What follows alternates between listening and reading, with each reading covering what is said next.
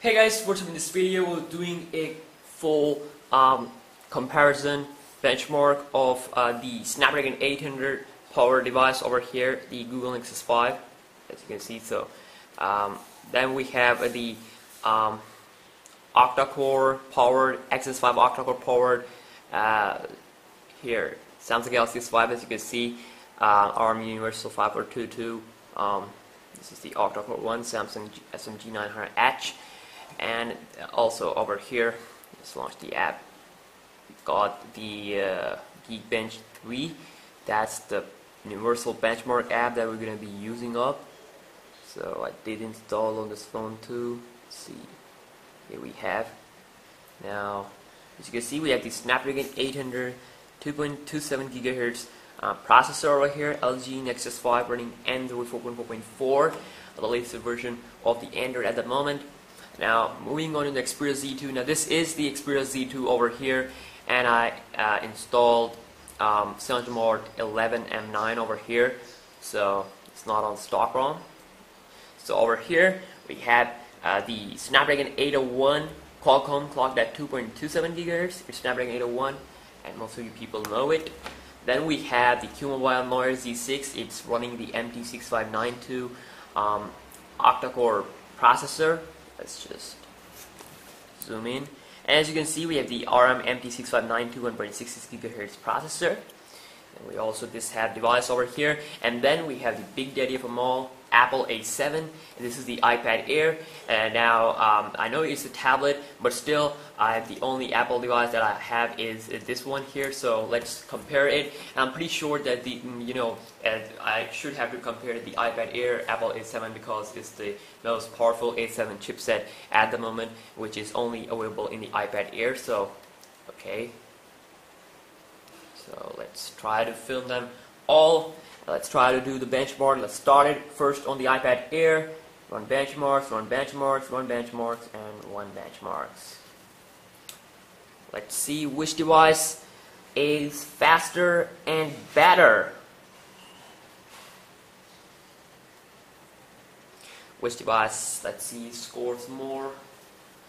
Apple A7, MT6592 octa-core, the Meli 450 MP4 GPU. Here we have the Meli T628 GPU. Both devices, you can see, has Meli GPUs. Then we have the Exynos 330. Then we have again the Exynos 330, but Snapdragon 800, Snapdragon 801. Then we have over here, we have the Apple A7. Now here we have the score of 2036 on the iPad Air, and the score over here, 2036. Oh, 2576 on the Sony Xperia Z2. That's the good one.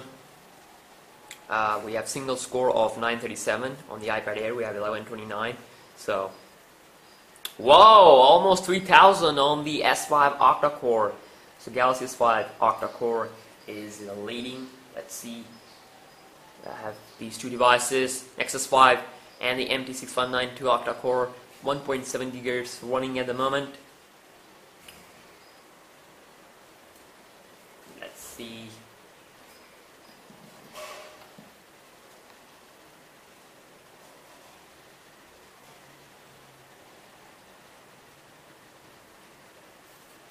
Whoa, 2518, and the Nexus 5 we have 975. Now the Nexus 5 is the least scoring device over here.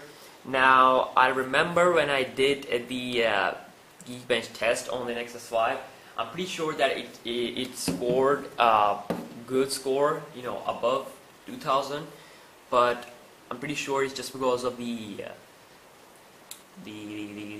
Android 4.4. I think the app is not optimized or stuff like that, but I'm pretty sure the Nexus 5 has more capability than this score over here. But if we see the overall benchmark over here, the winner here is the Samsung Galaxy S5. The Galaxy S5 scores at 2999, which is even greater than the score of the Sony Xperia Z2, and this one over here.